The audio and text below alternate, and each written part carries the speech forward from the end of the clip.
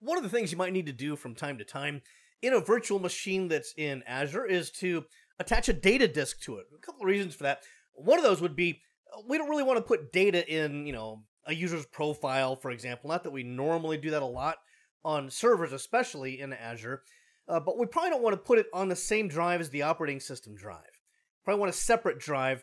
Makes it a little bit easier to disentangle the data from the operating system and to back it up and to encrypt it differently if you need be. All different kinds of reasons for that. It's just, even just logically, it's easier if you kind of segment it away from the operating system disk. So, to illustrate all this, I have a virtual machine here. I'm here just in Azure in my login in my portal.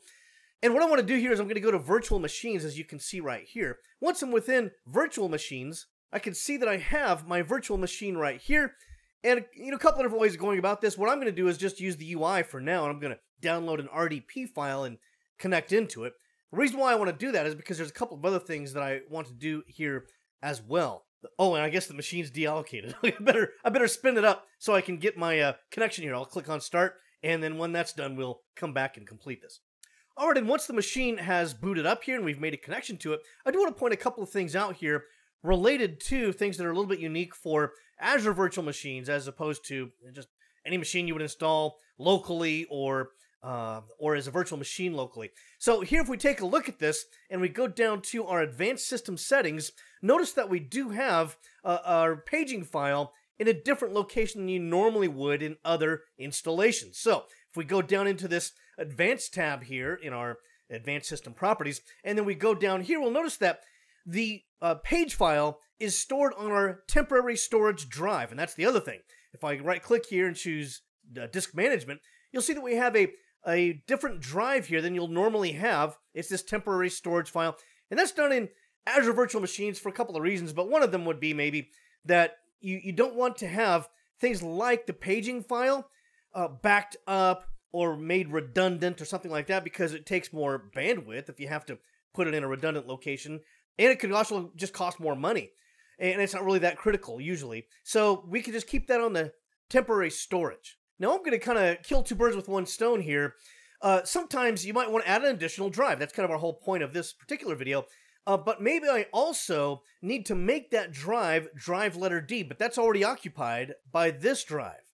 So how should we manage that? What we should do is you want to take this paging file, temporarily move it to drive C, change this drive letter to whatever else you want, and then you'll attach your next disk, your new disk. Once you've attached a new disk, you can assign it drive letter D, and then you can, if you want to, you can switch the paging file that would be on drive C back to your temporary storage drive. So that's kind of the summary of what happens. I'll go through all of that. So for now, what I'm going to do is to set a system managed paging file. I'll set that on drive C. Right now we have two drives with the paging file. I'm going to then remove it from drive D, and I'll set that here as well. This will again require a restart. So as I close all of this up and close all of this up, it's going to prompt for a restart. While it's restarting, I'm just going to come back here to the virtual machine here in Azure, because I'm going to need another drive, right? That's the whole point. I want to add an additional data disk here. So I'm going to go over here to disks, and then I want to go down here.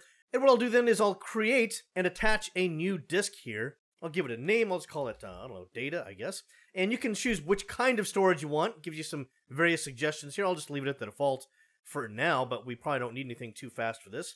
I'll just give it a little bit more space here because that's kind of small for anything. So 32 gigabyte drive. You can see the kind of throughput capabilities it has. You can use encryption if you like. And you can use write caching over here, or read and write caching if you want, which is going to be best for your SSD types of disks instead of a hard disk drive. We've got SSD, but we don't need anything fancy, so we'll just leave it at that. But once it's done, one thing you want to be sure you do is to click up here to click save, because it looks like I kind of finished down there, but really you still have to click on save up here, and then you'll see a message that it's creating the disk in your notes up here at the top. Now then, once it's done, I'm going to go back to the machine that I've now reconnected to, and if I right-click on the Start menu down here, go to my Disk Management, then we can see here, as soon as I open it, it wants me to initialize the disk. This is the one that I just attached, okay? So that was really done while this machine was live. You don't have to shut the machine down and do it while it's off or something like that. So I did this while it was live. I'm now online with it. And of course, I'll just do the rest of the stuff that we normally do. I'll quickly go through here and create some disk. Again, maybe I want this to be drive D, but that's not available to me right now. I'll just use E for the time being. Then I'll also call the volume label data just to make it clear. And then next and finish, and we're done there. So next thing I want to do here, though, is remember, now I've moved the paging file onto my drive C. I'm going to want it back on drive D, but I don't want it to be labeled drive D. So I'll change the drive letter here. We'll just choose something else. Let's pick something in the middle of the alphabet, like drive M maybe. You sure you want to do this? Fine. And there it goes. Now it's on drive M. From this point, I can change this to drive D. Simple enough. In this little shell game of where's my paging file and all of that stuff. So I'm going to change that to drive D. And then next thing and the last thing I would do is then move the paging file back to drive M now, which is that temporary storage drive. So we'll go into our system settings and quickly go back over here, once again in advanced, and change and switch this back over to drive D, where I'll click on set, then go to none on drive C, set again, and it looks like we've got everything we want there. Okay, so I'll click OK here, get the notification that we have to restart the computer. All right, and then having rebooted the machine, I go back into disk management and I see I made a mistake. I'm not supposed to put the paging file on the data drive because that again could get expensive. What's going to happen possibly is it's going to back it up to redundant locations. It's going to perform other backups. It's going to consume more storage, and I don't really want that there. So you know how it goes from here. I would just move that paging file now to correct this mistake over to my new drive M. It's not really a new drive, but it's new drive letter. And then from henceforth, I put all my data on D and let the operating system run as it normally does, and we're finished. All right, now here, I've switched over to Azure, and I've also actually shut that machine down. You can tell here because there's a start button available. And the reason why I'm here is because I want to show you how we can manage that data kind of after the fact. There's a couple of different things you can do. So if I go down to our disks over here on the left, where you can see I'm clicking there, I go down here to the data disk. One of the things I might be interested in doing if I select that disk is I could go over here to size and performance. What if we found out that, oh no, we're running up against a storage limitation, we need more storage, we need 64 gigabytes instead.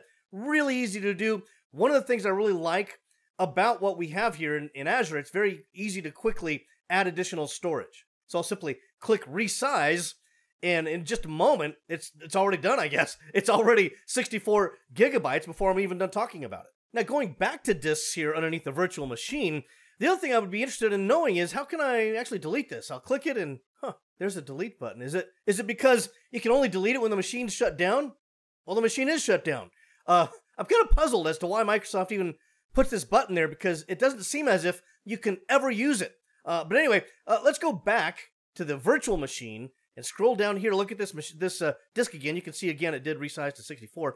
And then if I scroll over here, gosh, there's what can we do here to get rid of this thing? Well, scroll a little bit further. Bang. There's a little X right there, okay? This is gonna win the prize for one of the most obscure things that Microsoft has ever put into the UI. Not only is there this bald guy covering it up right now, but even if you are looking for it, it's kind of hard to find. Maybe they did that on purpose so that you don't accidentally delete important data, but you hit that, and then once again, be sure to click on Save. Once you've done that, that disk will then be gone. Of course, it's also going to take the data along with it, so be sure that you have successfully backed it up or moved that data elsewhere first.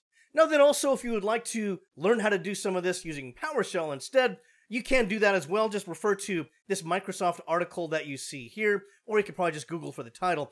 And when we go down into this, we see that there is some scriptage that you can use. You'll just, of course, change the values that appear in this section here for these variables to whatever applies to you. And then the rest of it should run just fine. And then there's more here as well. You can use manage disks in an availability zone. You have to initialize the disk, attach it to an existing virtual machine, and there you have it. So if you need to script this, you can certainly do it this way. I think it's probably faster in the UI, unless you want to use this as a basis for maybe changing storage on several machines at one time. Then it would probably be more effective. But that's how you attach a data disk to a virtual machine. I hope this has been informative for you, and I'd like to thank you for viewing. Thanks for watching. Subscribe here to get the latest from CBT Nuggets. Also, if you're new to IT or are interested in an IT career, visit cbtnuggets.com and sign up for a free trial.